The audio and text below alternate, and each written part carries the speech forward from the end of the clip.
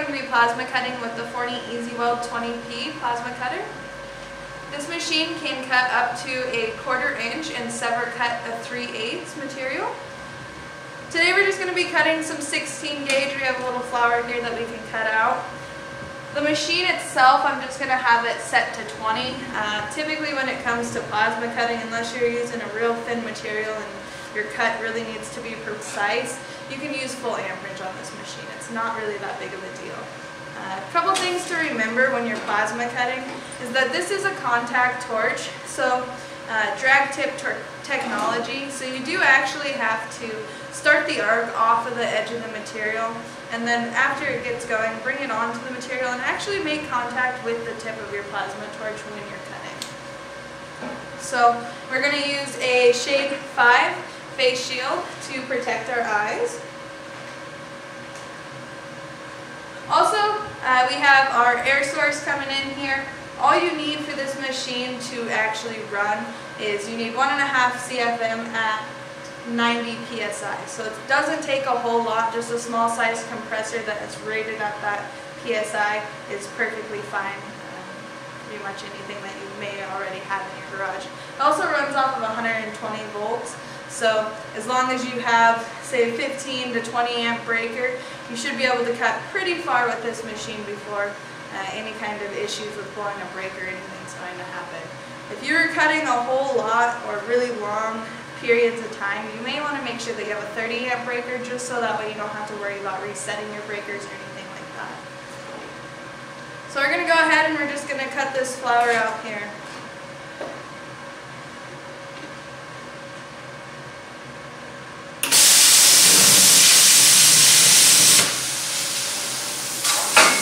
Alright, so one thing I obviously forgot is the ground.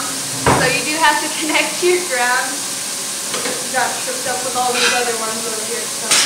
Alright, so now that we have a ground, we can go ahead and cut this flower out. So if you're cutting and you see that your machine shuts off within a couple of seconds and you know you're making contact, you're probably missing your ground. So that does complete the circuit, so you do need that to actually be able to continue to cut.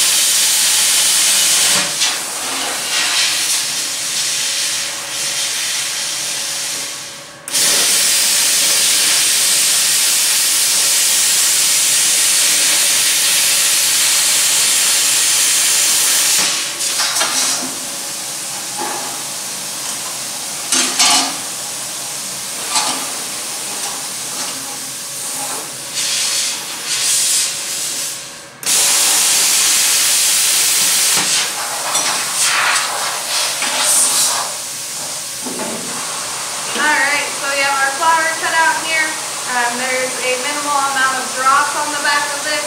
Really all it takes to get those off is you can just take your pliers and you can grab it with the tip and just pull it right off. Easy cleanup. Also the heat affected zone, you can see it doesn't move a whole lot, so this piece actually isn't too hot for me to hold in my hand, and you can see here where it is affected by the change of color on the materials.